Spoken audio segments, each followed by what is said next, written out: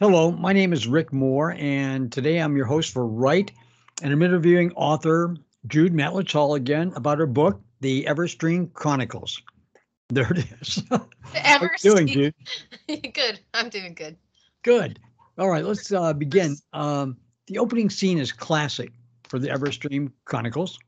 Describe it for our audience. The woman's line, "No, no, this won't do," is beautifully put.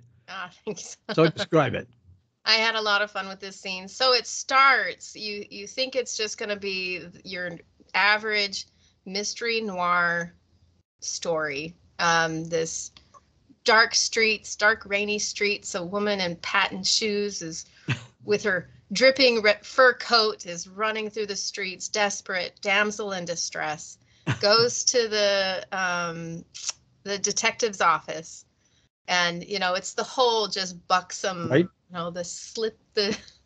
the coat slipping off her shoulder. She swings her leg out to seduce the detective so that she gets her way. And the detective is speechless, and you don't see the detective because the office is very dark, and there's just this one lamp illuminating the handwriting. Right? And she slams her hands on the desk, and she spills out her story and asks for his help. And then the detective finally fumbles and speaks, and the woman is surprised and shines the light on the detective, and the detective is a young, swarthy skinned lady. And so she's Penelope O'Connell. The woman was looking for Sean O'Connell, Oh, and who is Penelope's grandfather. And so the line, I really loved this scene because Penelope, her compassion really comes out. So right off the bat, I make it clear that she's a very compassionate character. right. Penelope is a very compassionate person, and so even though she's taken aback because the woman treats her so badly, and that kind of women treating other women badly, is it's an old story, right? And so, but even despite that, Penelope sees that the woman needs help and still offers her help. But the woman, she can't accept it. She can't accept that some man is going to come to her rescue. She can't have a young lady come to her rescue. Oh, no, no. And so that's it. That's the line. No, no, this will not do. Because the woman almost, like, she does desperately need this help. And so she almost starts to reach out to Penelope, but then her ego gets in the way, and she's like, no, no, no, this will not do. And Yep. she walks out. So that character is not an important character to this story. She does show up in the story two other times, and Oh, she does become somewhat important later on in the trilogy, but right. that's a ways away. And I love her name is Honoria. It's an old That's a nice. Victorian name, and Oh, I nice. just thought it was perfect for this woman. All right. You say a little bit further on in the novel that Penelope is waiting for, she feels that there's a bigger thing waiting to be found. And what is that that's coming her way? She feels that there's something coming her way that's very big. And she makes a practice of finding lost things. Yeah. So, what is it she feels that's very big that's coming her way?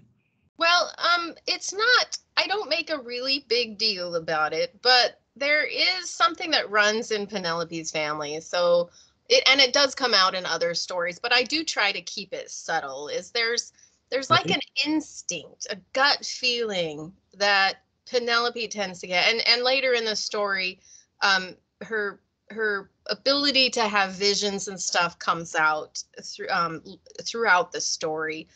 And I don't clarify it in this book, but Right? in future stories, which is one you'll read pretty soon. Her grandmother had just this sense. It's not like they're not psychic, but it's just they get this sense of things. They're just a little, their foot is kind of over The that line between. intuition, maybe? Words, yeah, it's like a little bit more special than most people's intuition. Right. You know, it's very, very subtle, but it's definitely there, that they get feelings that other people don't. They can see things that other people don't. But and so that's kind of that is Penelope just, you know, she's had these crap cases. All she's doing is finding like lost Lost pets. dogs. And she just has this feeling that a bigger case is coming her way. And do you want? Nothing in I don't know. Are we doing particular, something? or I'm sorry. What? nothing in particular? It is. Yeah. There's a special spark. Ah, The spark of is the or the organic power elements of this universe, and they're kind of like batteries, but there's normal sparks and then there's special sparks that are very rare. And I won't go into too much detail because it is a spoiler, but yeah, she's going to end up on a path to finding this special spark, that's good. All right. secret spark. All right. A little bit later on in your book, you introduce a character called the Pyro. A Pyro. Describe the Pyro's death scene, if you will, because that is a fascinating way for him to die. Yeah. What was his name, by the way? Arseny Vladimir Bortsevich. That's a cool name.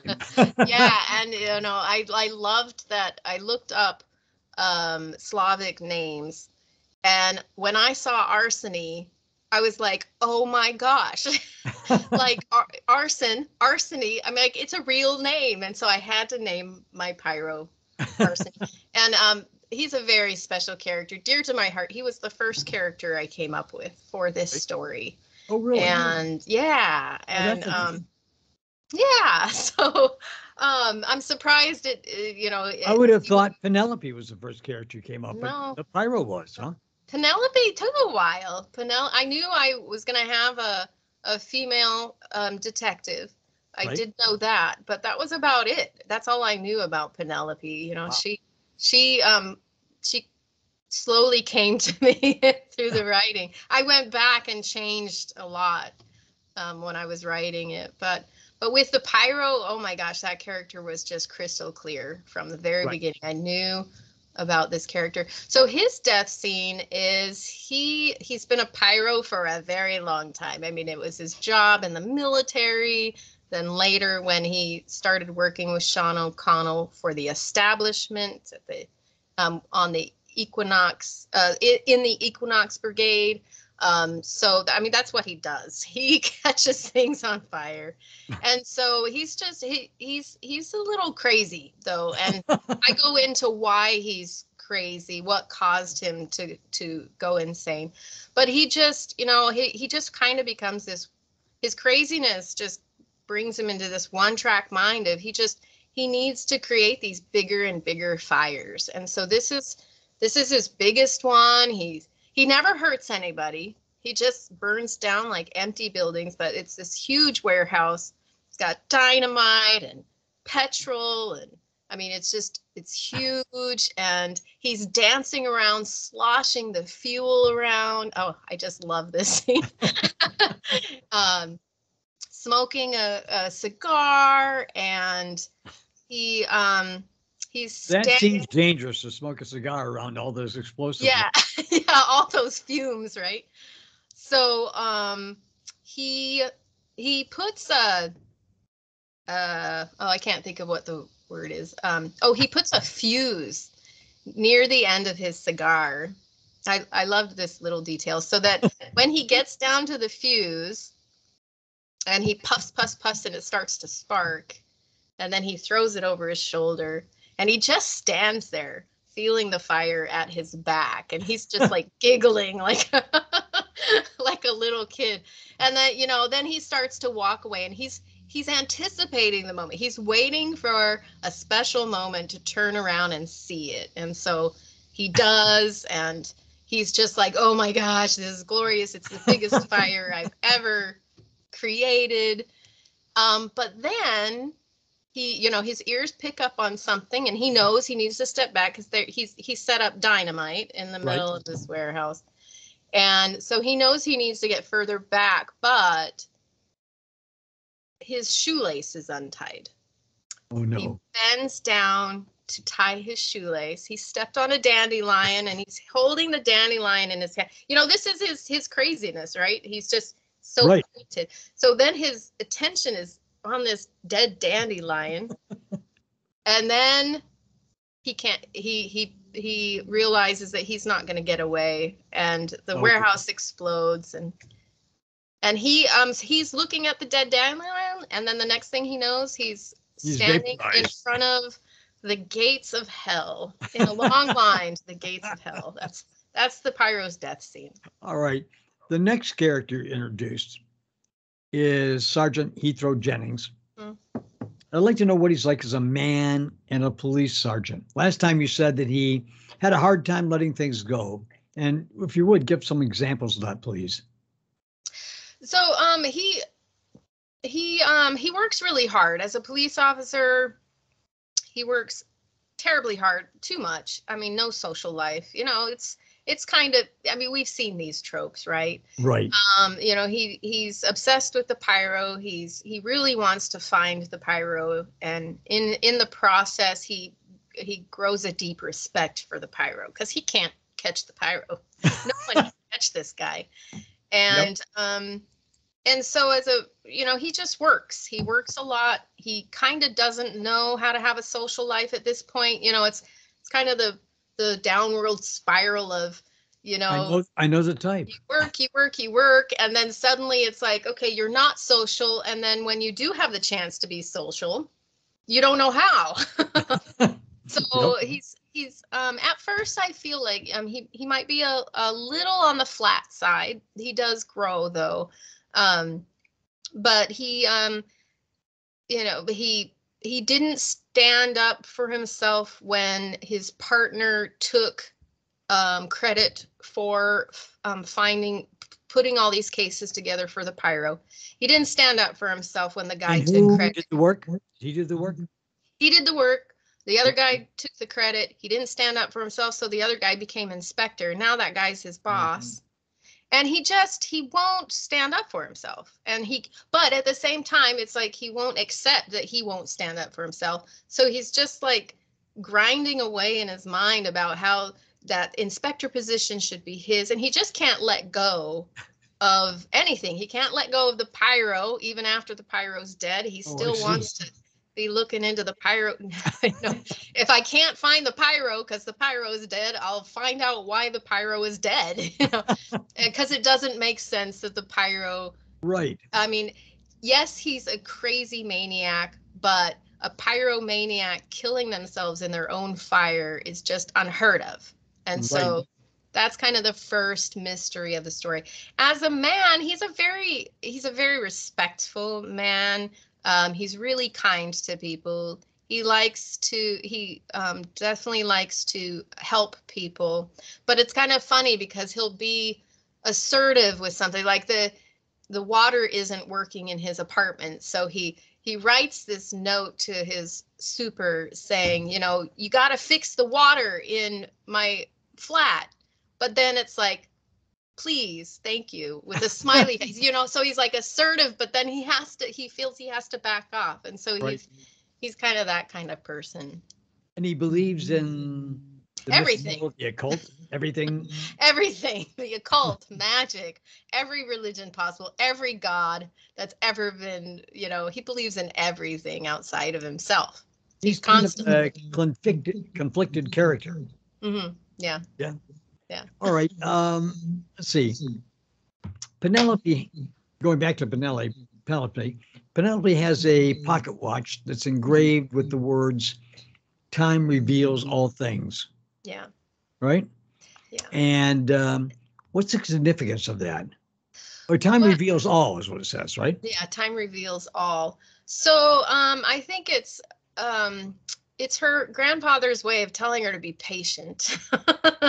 She's, you know, be patient. Things are going to be okay. But at the same time, so Sean O'Connell is a time traveler. And although there is not, time travel is not going to come in heavily. Wait, she doesn't know that though, right? She doesn't know that he's She told her suspects it? stories. Right. He's told her stories, and she thinks the stories were just to entertain her. But But in truth, Penelope's, they were really true, right? they're really true, yeah. And Penelope's mother is actually from another time. So, yeah, Really? yeah. Okay. And this stuff, it doesn't, this story doesn't, these things are mentioned, but this story is not the story that focuses on that stuff. That's going to be later. Okay. Although I don't plan on going too strongly into time travel. My universe has rules about time travel. I don't Really? know if they're I What don't are know if they're new ideas or not. I have not read stories about time travel, but there are very strict rules about time travel in my universe. And Okay. so it exists, but it's very difficult to do, and it's very hard on a person. And so I go into Clarence W. McGillicuddy is a time traveling bounty hunter, and I go into in this story I go He's a into very cool character, by the way. Thank you. I love that character. I love all my characters, right? Um, and so I reveal some of the issues with time travel with him. Ah, Yeah, he doesn't know his birthday. He doesn't remember where he came from. He doesn't even know what the W stands for in his name. right. Because time travel does that to a person's brain. All right. What is the significance behind the old man who's behind the Clockwork Raven? The significance, huh? Yeah. So, Who is he's he? I'm sorry, what? Who is he at first? At first, Yeah. do he's in Unreality. So there's a parallel Yeah. universe called Unreality where all the things go that people have stopped believing in. Right. And he has a raven, a clockwork raven. It's flesh and bone in Unreality, but when it goes into reality, it becomes clockwork. And so Now he never travels into reality, I take it. he that's later. Okay. Yeah. All right, let's go back to his significance. To the So story. his significance, well, he's the first antagonist. I don't know. I don't want to reveal too much. Okay. So he's the first antagonist. He's sending his Clockwork Raven to spy on Penelope because he knows about Penelope's background. He knows about her goggles, and he knows that she is capable of finding the secret spark, and he doesn't want her finding the secret spark. Because okay. Yeah, I almost said something that I don't. It's okay. I don't know if these are the kind of interviews that can have spoilers or not. I'm not. Well, we'll save it for Maybe next other year. time. Right. Yeah. All right. Explain, if you will, the animosity between Inspector Boring, who's a really cool character too. Yeah. The bad Yeah, character is a cool though- character, yeah. and Penelope, and how it eggs her on. So his animosity is that the O'Connell family has been private detectives forever. There was Sean, and then there was her parents, and now it's her. And they just, they are great at what they do, and so often they have solved a case before the police have. And so that's where that animosity comes from. It's like it's like, stay away from the O'Connells, don't give them any information, but they find the information anyway. And I hope to go into some short stories of mysteries that, Okay. I kind of started dabbling in that a little bit. I don't want to fall into tropes, so I write sparingly in the mystery stories, but anyway. Yep. All right. How's yeah. it egg Penelope on? Well, he gets in her face. So she goes to the Rusty Cog, which is basically a police bar where detectives and stuff go, and to find a case, because she's broke. She needs a job. She knows the bartender. The bartender knows her. And so she goes in, because even though, like, there's some police are willing to be like, yeah, we'll Right. get you on this little case that we don't want to deal with, kind of thing. So that's what she's banking on, is that she can find someone to throw her a bone, throw her a case. And so he gets in her face when he realized, Inspector Boring gets in her face Wow. when he realizes who she is. And he's so mean. This character is he's such a nasty character. I mean, he's one of those people that he finds someone's weakness and he'll just keep poking, He and bores so, on it. and she's pretty vulnerable at that point. And so she runs out crying and stuff. But later, what eggs her on is that she knows she and Heathrow meet, they become friends, they share their stories with each other. So she has this she knows that Heathrow lost the inspector position to Boring, and she tries to get Heathrow to stand up for himself. She's like, this is ridiculous, just basically like, stand up for yourself. And just each time she comes around Boring's just horrible. He's horrible to Heathrow. He's horrible to her. He just likes to kick people when they're down. And anybody in a lower position than he just likes to rub their noses in the fact he's rubbing Heathrow's nose in the fact that Heathrow is not inspector. He's just throwing his weight around. And another scene is that Heathrow and Penelope, they think they figure out why the Pyro got killed. They have some idea. Right. That was kind of a spoiler. Spoiler alert! Spoilers. Yeah. So they find the Pyro's boot, and they think they figure out why he ended up getting blown up by his own fire, and they take that information to Boring, and Boring wants nothing to do with it because Penelope was involved. Simply because Penelope was involved. Oh, and he told Heathrow, the Pyro case is closed. Don't do any more with the Pyro case. But Heathrow is anyway. So it eggs her on to just she just keeps trying to stand up to this guy, because nobody's standing up to this guy. And she does, right? She does. Right. Tell us about the Plague Doctor. What role does he play in your story? So the Plague Doctor is Mortimer Pestle. He has a little plague mouse that lives in his pocket, his inside pocket, and her name is Masala.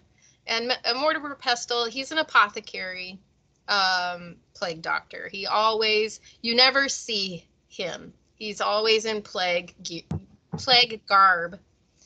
And never see his face? You never see his face, not yet. Really? You will later. Okay. I promise. But so he can communicate with the Clockwork Raven. And oh, really? They kind of look like each other. They both have beaks. So I don't know.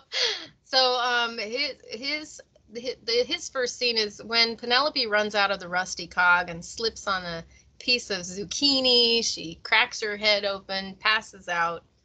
The Clockwork Raven goes to the Plague Doctor, and Mortimer Pestle basically saves Penelope and takes her to his apothecary. And his role is he's not a huge character in this story, but he's a catalyst. So he's supposed to help keep Penelope from going on this journey to find this spark. So the old man in unreality and the Raven who can travel to reality, right, gets Mortimer Pestle in because he's supposed to keep her at his apothecary, but he doesn't. she leaves, and he's trying to, he's kind of trying to, in a very soft way, be like, you need to rest. You just need to rest. When really it's like, we don't want you finding this thing. And so he's a character that interacts with the Clockwork Raven. A minor character, but pivotal in a way, right? He's a pivotal character. He's he helps some scenes transition. He's a character that explains some things that, you know, Right. and he comes into other stories later too. Okay. All So right. nothing, it might seem like there's a character that like, oh, you know, it's just kind of this character that appeared and Right. now they're gone. They all come back. There is no Okay. character that is unimportant. Waste no characters, right? Waste, waste, waste not All one. right. Now, the name of the book is The EVERSTEAM Chronicles, Book One. And this is author this is author Jude Matulich-Hall. Yeah. And so can you hold up your book one more time? Yeah. The EVERSTEAM Chronicles by Jude Matulich-Hall. All right. Good. Yeah. Good And enough. gonna be having another book coming out. Yep. Yeah. Yes. Got an EVERSTEAM anthology coming out. Right. Yeah. That's good. Bunch of stories by me and a couple by some friends. Now, Jude, give them your web address. www.judematulich-hall.com. And your Facebook address? Is JMH Writers and Illustrators Group. All right. Also, there was something else I was going to talk about. I'm also on Twitter, TikTok, Instagram. Okay. I'm everywhere. LinkedIn. You're ubiquitous, in other words, right? Yeah. All right. I'm on YouTube. Check out my YouTube channel. Oh, yeah. What's the name of your YouTube channel? It's just under my name, Jude Matulich-Hall. Jude Matulich-Hall. Yeah. All right. As long as you spell my name right. All right. So the book is published by Whitecap Publications, which is www.whitecappublications.com. And until our next interview, which will be next week at Wednesday, namaste. Namaste. Thank you. Good.